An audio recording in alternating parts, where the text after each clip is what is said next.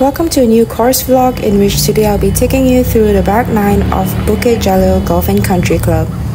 Bukit Jalil is not a golf course that I play very often. I feel like we've only played one tournament here when I was a kid, which was the KL Amateur Open, and since then I rarely come here.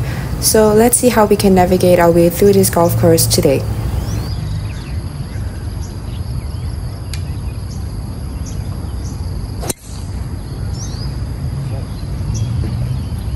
Right off the bat, I think you can see here, I was pretty close to the bunker down the left side and I didn't hit that great of a tee shot. This was also the first shot of the day. So if I were to play this hole again, I would definitely be hitting something more like a 3-wood to give myself a better lie and a better angle going into this green. As you can tell by the waterlogged bunkers as well, it has been raining a lot, so we're going to be expecting some pretty receptive greens, I would think.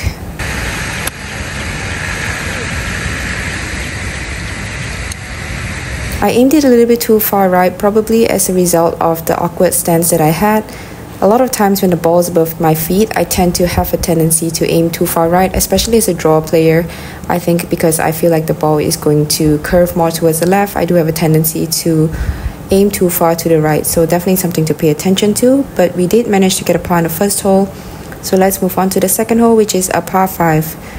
From what I can remember, this is a dogleg left par 5 and there is a bunker somewhere out there, but we can't really tell from the tee box, so I wasn't able to shoot how far the bunker was. So therefore I was kind of aiming for that building out in the distance, and I didn't really know what was out there, so hopefully giving myself a good angle for the second shot.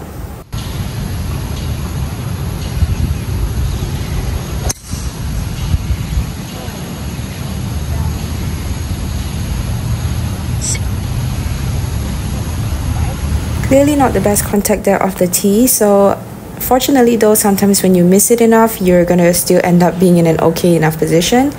So you can see there's nothing blocking me here except that the rough that I was in, the lie wasn't very great, and it's also kind of that cow grass kind of ruly lie, so I felt like a wood was gonna not really be able to get through it that much. So I just came with my 5 iron here, which ended up leaving me with a much longer approach shot into this green than I should be having. But when you don't hit a good shot off the tee, you just kind of want to get yourself back in play. So we still have a chance to go for the green here in 3, and that's what's most important. Going for 5 iron here, and the pin is kind of tucked left, so we're just trying to get this towards the center of the green.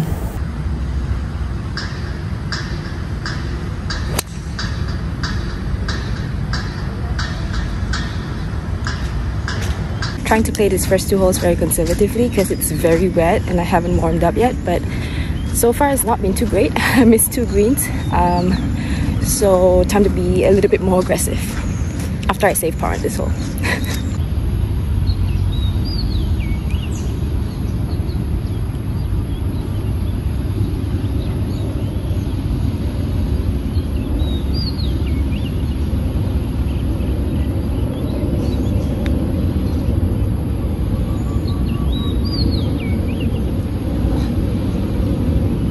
So next up we have the 12th hole, which is a dogleg left par 4. To be honest, I did not feel like this should be a driver tee shot because if you go out towards the right side, you can run out of fairway. However, because like you saw in the previous clip, I told myself I was going to start being a little bit more aggressive because I was trying to play quite conservative on the first few holes because I didn't really know what the course was going to be playing like. And as you could tell, it was not really working out for me, so I still decided to pull out the driver here.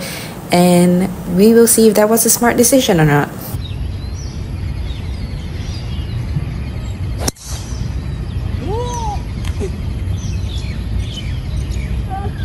No, in the bunker. I wanted to draw it. Too aggressive, guys. Too aggressive. So after hitting 2 weak cuts on the first 2 holes, obviously the tendency, seeing that I couldn't miss that hole right, was to try and turn it over too much, which left me in this bunker here. It is not the worst position, however, I'm still trying to navigate my way through this course. You can tell that this sand is very firm. So I'm trying to take a bit more club here because I felt like it was going to be a bit cakey. So just trying to make good solid contact.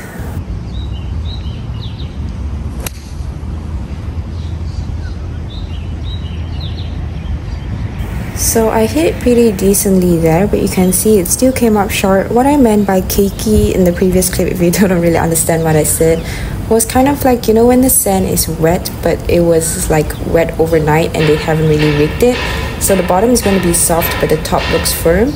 So, and that usually takes out a lot of distance, especially if you catch it pretty decently. So that's why I took more club, and you can tell that it was still not enough. But yeah, that's something you need to pay attention to, especially when the bunkers are wet. It's always going to be very, very difficult to judge what's going to happen out of that. So anyway, we still managed to save the par. So let's move on to the next hole, which is hole 13, a par 3 playing pretty short. So we've just got a pitching wedge here.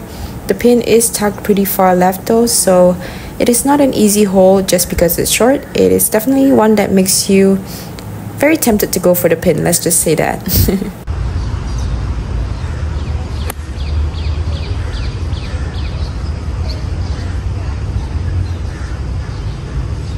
I hit a pretty decent shot, but it did end up kicking left, so you can tell there's a slope there. As I said, this green is not the easiest. Depending on where the pin is, it can definitely be tricky even though it's short. So this was my birdie attempt here. Thought I hit a pretty decent putt, but obviously just did not have any break. And yeah, just a little tap in par here. So let's move on to the next hole, which is going to be another par 4. This is a bit of an uphill par 4. So it's a kind of funny hole where there is a cart path somewhere up there. I don't know how far it's going to be from this tee box, but I figured that if worst to worst case, if I hit the cart path, it's just going to go forward. So just aiming it out towards the building there, the lone building, and just giving it a rip.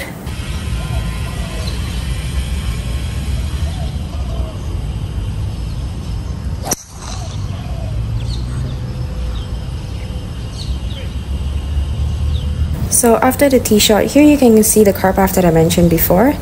Not in a bad position. I'm on a bit of an uphill slope in the rough, so I was expecting this ball to go a little bit left. So it's one of those things where if you can carry the cart path, you're going to be leaving yourself in a pretty simple spot. And if you can't, you might want to prefer hitting a 3-wood of the tee box, because that will give you a lie from the fairway versus what I'm having right now. But then again, I'm only hitting a 54-degree wedge, so I know that worst case scenario, it's not going to be that bad. But if it's not something that you're comfortable with, hitting off slopes, you might want to dial back a little bit just to give yourself a shot from the fairway, because it's always going to be easier to predict what something's going to be doing off the fairway than off the rough. So this was my birdie putt here.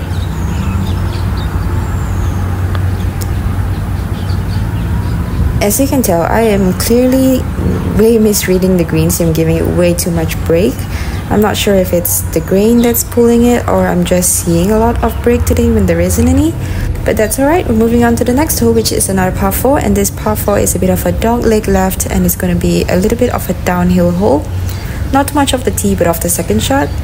From the tee box, you can't really see where the green is going to be, but there is a bunker out there on the right side, and there is also one on the left side as well, but the right side one is pretty far compared to the left side one, so I would recommend aiming more towards that right bunker unless you can reach it, of which case I would just hit something that's going to be short of those bunkers, and that should leave you in a pretty good position.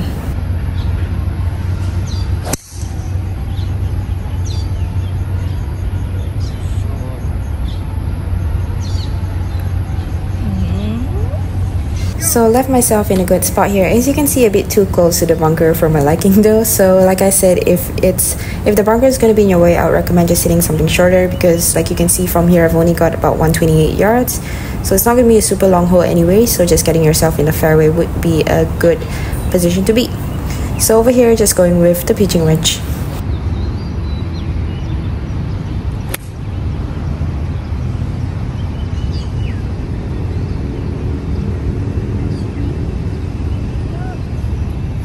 Hit a good approach shot straight at the pin, but there is quite a bit of slope on these greens, and the greens are playing quite firm today, even though it was raining, so it was a bit of a surprise. But you definitely need to know which way the greens are breaking, because still left myself with a decent length putt here, even though I hit that directly at the pin and it just kicked left. So yeah, it would definitely be a benefit to know which way the greens are sloping out here.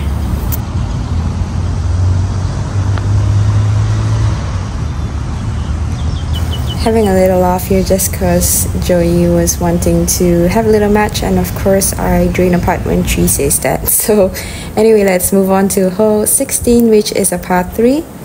This is playing 153 yards uphill. It's a pretty tricky one. Like I said, the greens were playing firm today, so I was trying to get this towards the front of the green, because if I were to play the distance, I knew that I was going to have a pretty tricky downhill putt.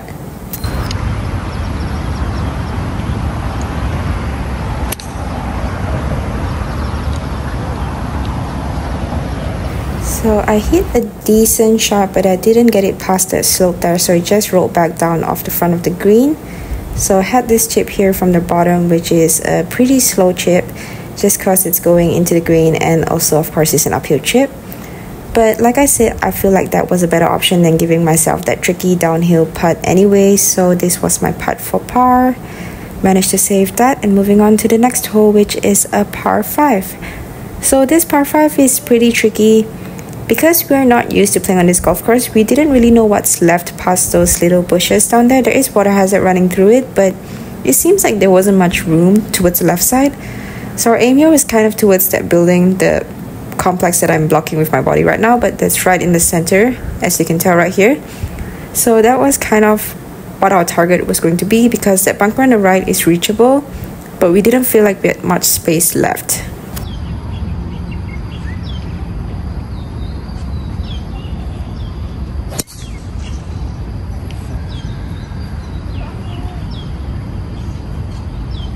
Oi!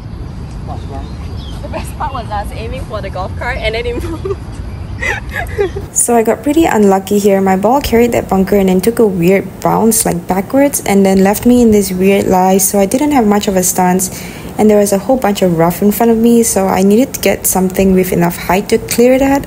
So I was just trying to get as long of an iron as I could, while still being able to make contact with the ball over here, which I knew I was probably going to have to grip down all the way down to the shaft. So as you can see here, I was also contemplating just taking a wedge and punching it out left to put myself on the fairway because of how bad the lie was. But yeah, I decided to just go with my 7-iron here and just try to punch this as hard as I could. Ow! The shaft like shaking in my... So you can see here, still not in a good position. You can't even see my ball. That's how thick the rough was in front of me, and that's why I was considering chipping it left. But I mean, either way, I wasn't going to be able to get on the green anymore. So right now I'm just trying to get this as far as I possibly can. Again, as you can see, it's not a good lie.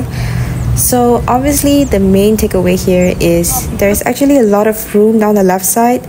So ideally you want to take it down the left side left of those bunkers. If not, just hit something right and hit it short of those bunkers, because that is not a good spot to be in.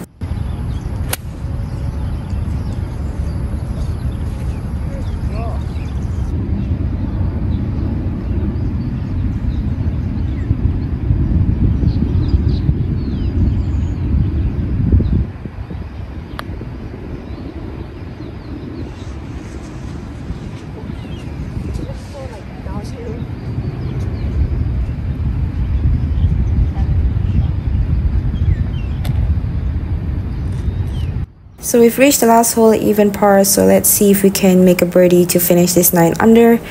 This tee shot, if you can carry the bunker on the right side, that's something you can do. If not, there is a ton of space down the left side. If you have a rangefinder, obviously just shoot those trees and make sure that you're choosing a target where you're not going to run out of fairway, and then you have a pretty simple shot from there.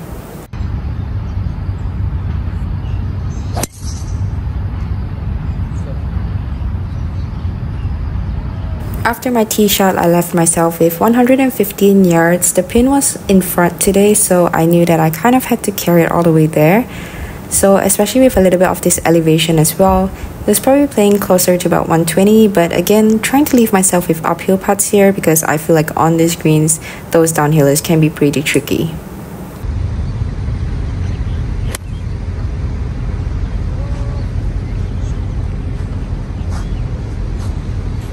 So I managed to do exactly what I wanted to, which was leave myself on the green with an uphill putt. So this was my last attempt on this 9 for a birdie.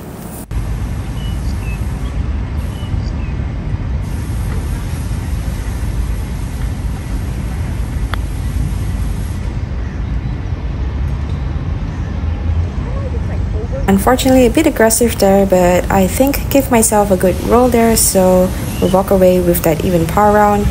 Don't forget to give this video a thumbs up if you enjoyed it, and I'll catch you in the next one.